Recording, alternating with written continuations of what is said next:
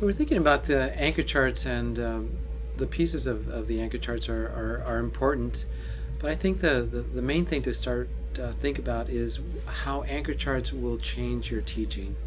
How anchor charts will really start changing how students are talking, how students are thinking and reasoning and problem solving as well, and how the anchor charts really fit into the world of instruction and learning in the classroom. Today our focus is going to not only look at multiplication strategies, but we are also going to be looking at a special word today, and that's an array. Everybody say array. Array. Array. And so we're going to start with reviewing our vocabulary that we've been working on. Okay, so we'll start with the first one. Let's everybody say it. Repeated addition. Factors, products, skip counting, decompose. Nice. Let's say that one more time. Decompose. And this is decomposed by place. So let's do that. Decompose by place. By place. We worked on that for a little bit, and we'll be working with that a little bit today as well. And this one is what? Open array. Place value. And place value. So we're going to start today with a quick write. Okay? And our quick write is going to be, everybody have their math journals here? Let's get our math journals out. Our quick write this morning is this right here. Okay? What do you know about open arrays? And notice that on our quick write, I also put a reminder right here that it's important to put what? The date. The date. It's very important to put the date. We have our quick write, what do you know about arrays? And let's remember, talk to a partner very quickly about maybe what might be a sentence that you could write that could tell me that you're going to be writing about arrays without having to write the question. Remember, we call that a starter sentence. So talk with a partner really fast about what might be your starter sentence. Again, an I should be coming back to me. Looking for the I's. Good, good, good, good, good. And this number is what? 0. 0. Nicely done, nicely done. So I want you to have a quick conversation with a table partner. It could be a face partner or a shoulder partner. If you're in threes, have a 3 conversation, same back there.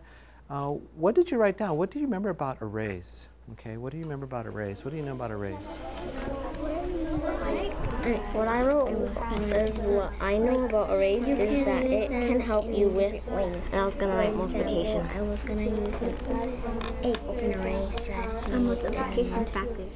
Alrighty, and 5, 4, 3, 2, eyes back on me. Good job. So somebody talk to me about what you remember about arrays. You know, get our minds going on this idea of arrays here. Annabelle. What I know about an array is when you use an array, you can count bigger things easier, and you have the rows and the columns. Okay, let's stop right there. Did everybody get what Annabelle said about problems being easier? Okay, good, good, good. So Annabelle, talk to us again. Tell us a little bit more about what you wrote.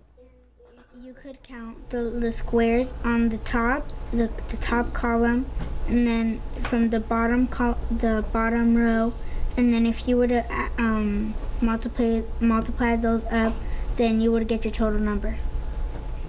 I heard 2 math words, okay, that I was thinking about. Talk to a partner. What 2 math words did I hear that Annabelle said, okay? Talk to a partner very quickly. What I think I said is multiples and arrays, columns and columns. Okay, let's come back to me. I wrote one of the words I heard, which is one of the confusing words right there, and it is a green word on the anchor chart. Can everybody say it, what it is? Rows. Rows. Okay, raise your hand if you heard rows and this idea of columns, okay? I'm not putting columns up there yet because I really want to really understand rows, okay? So I heard Annabelle say that the rows were the numbers that are on top, okay? So everybody do this, on top. Actually, Annabelle said those were the columns. Do you think they're columns going this way? You know, or are they rows going this way, these columns? You know, those are 2 confusing things, okay? So talk with a partner. Do you think the rows go on the top or on the side right here going up and down? Do they go? Columns go like that, and the rows go like that. too. Okay, so I see you guys moving like this, and that's really nice, okay? I think of two other math words right here really fast, and one of them is vertical. Everybody go up and down like this, vertical. And the other one is horizontal, horizontal, horizontal, okay? So are rows the horizontal ones, or are they the vertical ones? You know, what do you think? Emily? What I think about rows is this: rows should this way, rows are this way, Tell and me this way. Give me another word for this way. horizontal. Horizontal. And you know what? I'm going to write that word horizontal right underneath.